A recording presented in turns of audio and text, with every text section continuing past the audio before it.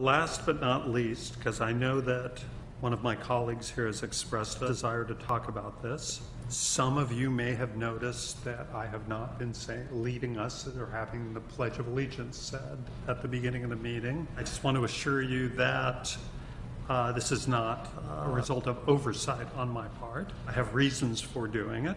I've looked into what the requirements are as far as running a commission meeting, and I don't see anything that requires us to initiate a meeting with a Pledge of Allegiance or anything like that, or anything like that, or anything like that. So I have elected not to do it. I believe that it is chairperson's discretion in that regard.